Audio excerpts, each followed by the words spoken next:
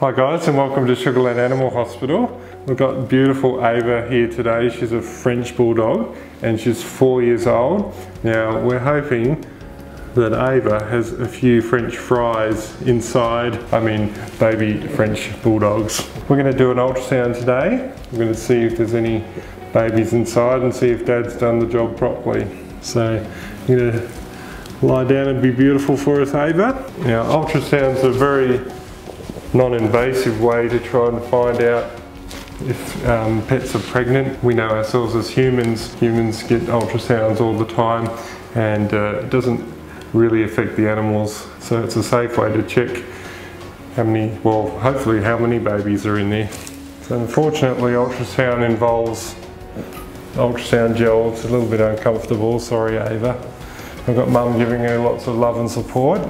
So this is what we call a transducer. It sends ultrasound signals into the body, a bit like a radar, and it bounces back off the organs and gives us a picture on our screen over here. So I normally start with a bladder and we look for babies. You think she's 4 weeks pregnant? Around Christmas Eve. I'm seeing something there. So we've got a little something turning on here. And that looks like a little skull. If you look closely, you'll be able to see this little baby having a little wriggle. Can you see that all there? And the good news is we've got someone else here having a wriggle as well. So there's a couple of babies going on there. That's exciting. So there's definitely two. There's a side view.